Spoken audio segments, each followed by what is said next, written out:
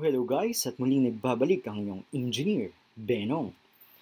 So we will be learning the third conic section. This time we have ellipse. So ellipse is defined as the locus of points or collection of points which moves so that the sum of its distance from two fixed points is constant and is equal to the length of the major axis. So isa-isahin natin yung sinabi. Locus of point, it only means that it is collection of points. Then, kapag ellipse, sum, kasi meron pong conic section, difference naman po. Pero dito muna tayo mag-focus sa ellipse. So, sum and major axis. Okay? So, observe nyo po yung figure para mas magets natin yung sinasabi doon sa ating definition. So, may dalawa ka ditong point, and this point. Okay? Yung tawag po sa mga points na yan ay foci or plural form lang po ng focus.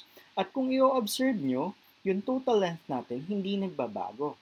Yung total length po natin ay yung haba lang ng blue line tsaka ng ating red line at a certain point. At kung nakikita nyo nga, constant lang po yung sum nung dalawang line segment na yun. Yun po yung sinasabi dong the sum of its distance from two fixed point called foci is constant. Yung major axis, from the next slide nyo pa po malalaman. So, ganyan po ang ellipse. And remember guys, na ang circle ay nagmula lang po sa ellipse. Okay? Special case po ng ellipse ang circle. So, the general equation of ellipse is ax squared plus cy squared plus dx plus ey plus f equals 0. Tandaan nyo, plus or parehas positive po ang inyong a tsaka c. So, may dalawa po tayong scenario kung paano natin i-drawing ang isang ellipse. Pwedeng pahiga, pwedeng patayo. Depende po sa inyong major axis. Ang major axis po ay ang principal axis ng ating ellipse. Remember from the previous videos, ang principal axis po ay isang line or line segment na dinadrawing which is passing through the focus and bisecting your conic section into two equal parts. Diba ang focus ng ating ellipse kapag nakahiga ay nandito sa horizontal na part? Okay? Yang line segment na to, yan po yung tinatawag nating major axis. At yan po ang principal axis ng inyong ellipse. Yun namang mas maikling line segment na hindi dumadaan sa axis, yun naman po ang tinatawag nating minor axis. So, itong buong habang to ay major axis at ang kalahati niyan ay tinatawag lang na semi-major axis. Kapag naman hinati mo yung minor axis, ang tawag doon ay semi-minor axis. Okay? So, paano mo malalaman kung ang major axis mo ay horizontal or pahiga or vertical o nakavangon? Okay? Kapag ang nasa ilalim po ng inyong x ay A, yun po ay horizontal. Kapag ang nasa ilalim naman po ng inyong x ay b, tulad dito sa equation na to, ang major axis mo naman ay patayo or nakavangon or vertical. So, mnemonics H higa V vangon. Okay? So, ang ginagawa ko para hindi ako malito, tinatandaan ko lang yung isa. For example, ang tatandaan ko lang ay kapag major axis ay horizontal, para kapag parehas kong sinaulo, hindi ako malilito or hindi magugulo yung pagkaka-file sa utak ko kung alin yung tama. Again guys, ang center po niya ay nasa HK ha. So aralin po natin yung mga line segments ng ellipse at mga iba pang parts. So ang ellipse po, as you can see from here, may dalawa po tayong vertex, vertex 1 and vertex 2. May dalawa din tayong focus, focus 1 and focus 2. At meron po tayong center. So, tandaan nyo po, meron po tayong tatlong parameters dito. Parameter A, B, tsaka C. Yung distance A po, okay? 2A muna tayo. Mula vertex 1 papuntang vertex 2, yun po yung haba ng inyong major axis. That is twice ng value ng A. So, kung hahatiin ko yun, so, di ba, mula dito hanggang dito lang yun po yung distance A natin. Next thing naman, mula B1 papuntang B2, yun naman po yung haba ng ating minor axis. At kapag hahatiin ko yun, distance B lang po mula center papunta doon sa isang coordinates ng major axis. And then, mula naman sa center, papuntang focus, yun naman po yung distance C natin. Okay? Mula naman center, papuntang directrix, yun naman po yung distance D natin.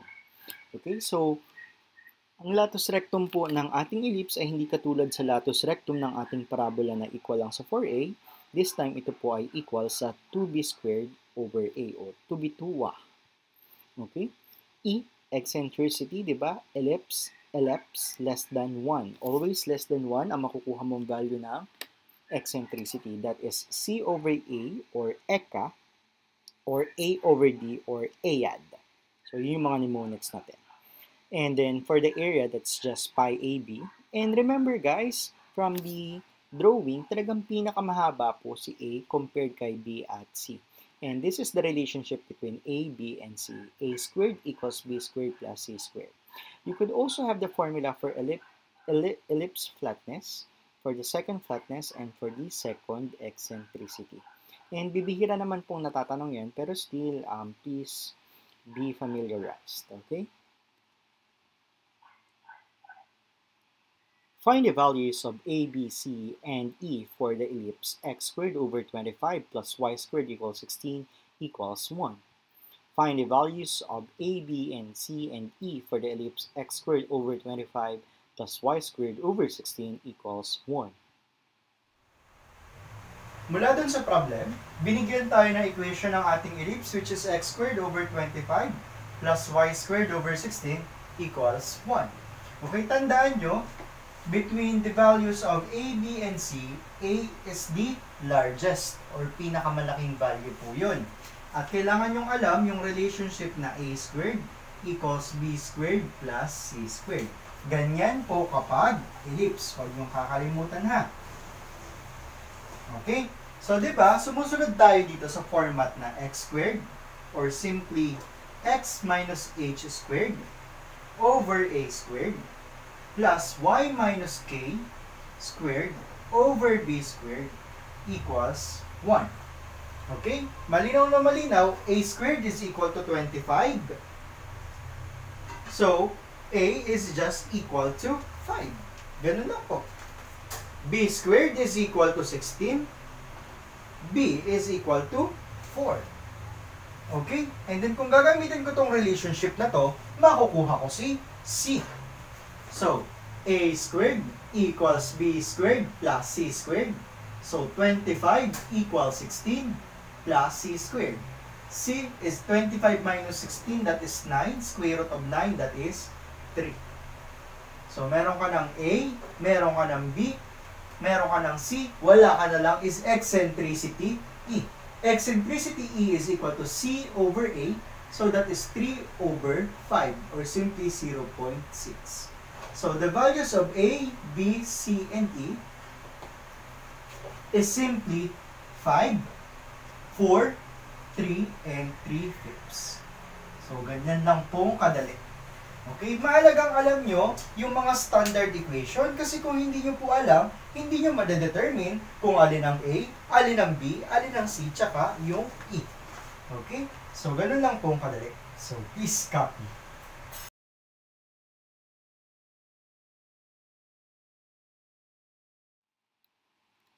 Find the equation of the ellipse whose foci are the point plus minus 2, 0, 2 and 0, and one of whose vertices is the point 3, 0.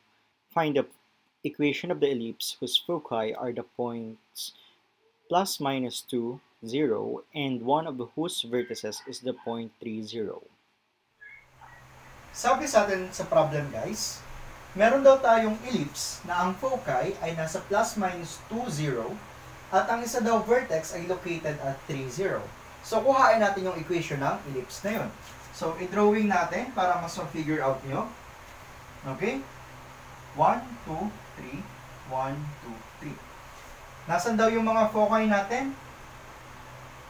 2, 0. So, ito yon. So, F1. And then, negative 2, 0. So, this is F2. Nasaan daw ang isang vertex? Nasa 3, 0. So, yan. Tandaan nyo, symmetric ang ating ellipse. Anong ibig sabihin ng symmetric? kung ano yung nakikita mo dito, siya din dapat yung makita mo sa kabilang side. So kung nakita nyo, mula focus papuntang vertex, that is just 1. Linear distance is 1. So mula focus 2 papunta dito, this is your vertex 2. Location, negative 3, 0. Okay? So pwede ko nang madrawing ang ating ellipse at some point. Pero mamaya muna yon. Okay? Tandaan nyo, mula vertex 1 papuntang vertex 2, yan ay 2A. Mula focus 1 papuntang focus 2, yan ay 2C. Okay? So, it's a matter of counting or determining the linear distance. So, mula positive 3 papuntang negative 3, gano'n yun kahaba? Gano'n kahaba? 1, 2, 3, 4, 5, 1, 2, 3, 4, 5, 6. So, 2A is equal to 6.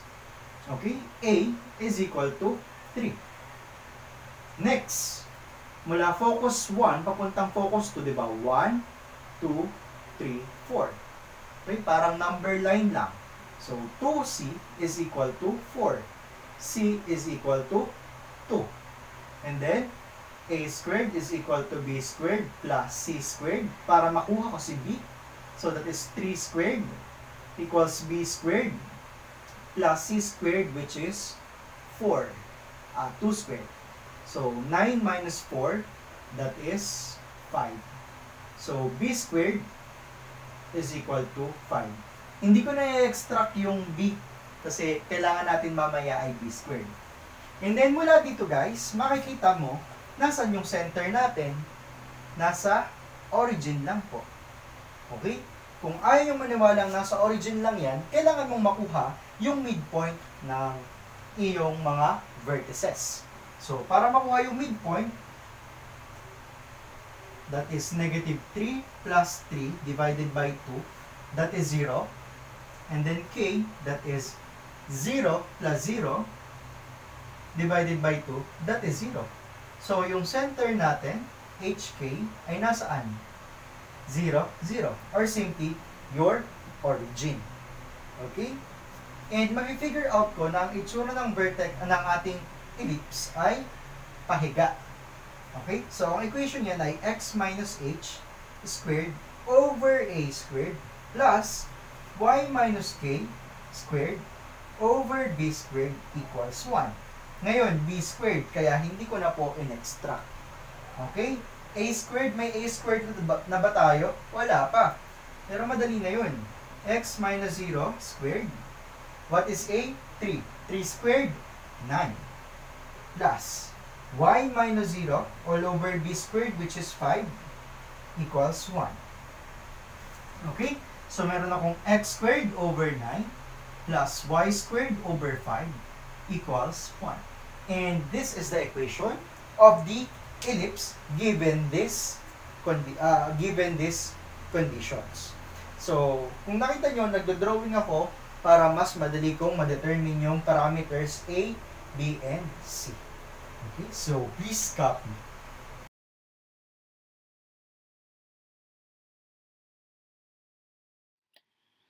The distance between the foci of the ellipse 6x squared plus 2y squared equals 12 is. The distance between the foci of the ellipse 6x squared plus 2y squared equals c is.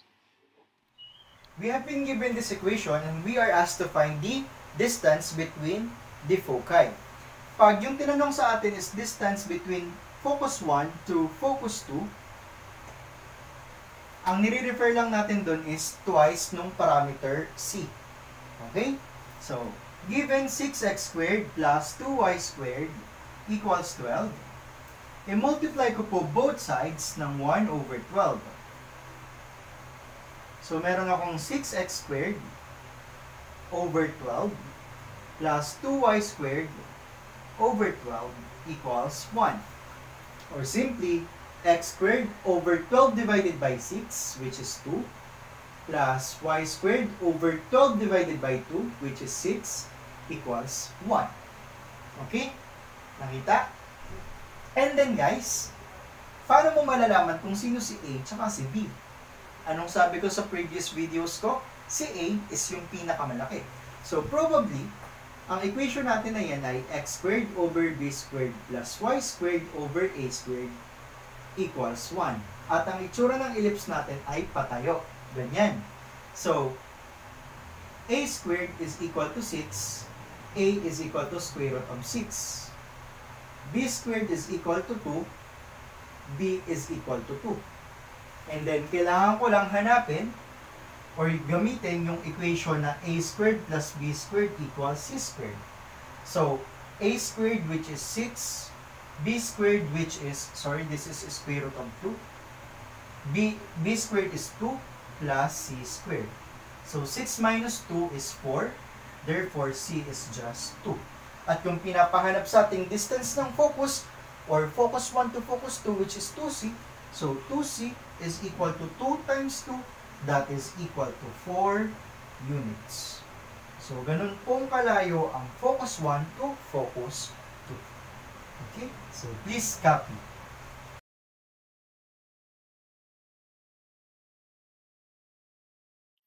What is the latus rectum of the ellipse whose equation is 4x squared plus 25y squared minus 100 equals 0? What is the latus rectum of the ellipse whose equation is 4x squared plus 25y squared minus 100 equals 0? Okay, based on the problem, you have been given this equation and you were asked to find the latus rectum. Do not forget that the formula for the latus rectum is 2b2wa. Yan, 2b2wa or 2b squared over 8. Okay? So, ilipat ko to sa standard equation. I-multiply ko both sides ng 1 over 100.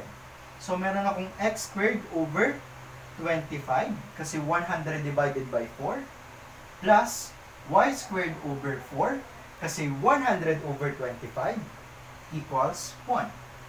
Okay? Malinaw na malinaw that a is equal to, or a squared is equal to 25. Therefore, a is equal to 5. B squared is equal to 4. B is equal to 2. And then using this equation, latus rectum is 2b squared over a. So 2b squared which is 4, a which is 5. So 2 times 4, that is 8 divided by 5.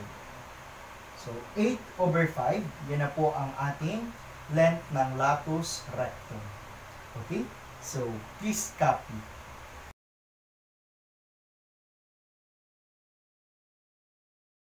The area of the ellipse x squared over 64 plus y squared over 16 equals 1 is the area of the ellipse x squared over 64 plus y squared equals 16 is.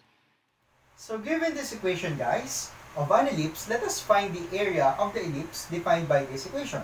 So, do not forget that the area for an ellipse is pi a b. Okay? So, dito, makikita ko, a squared is equal to 64. A is equal to 8. And then, b squared is equal to 16.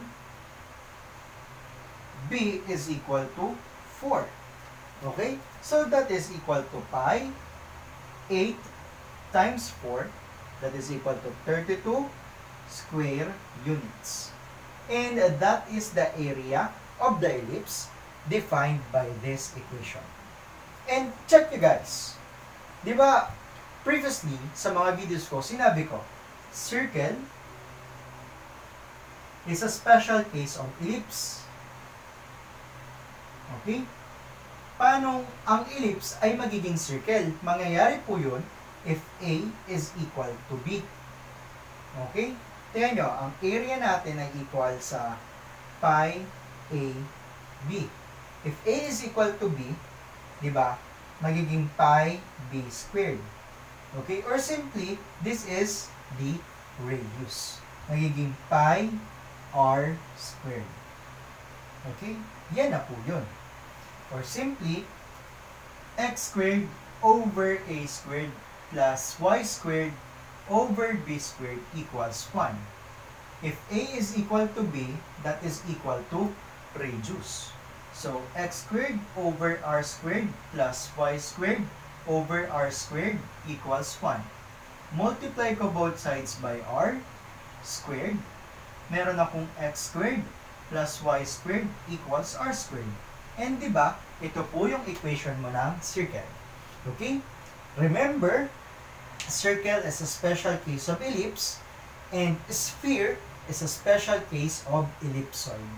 Okay? So, please copy.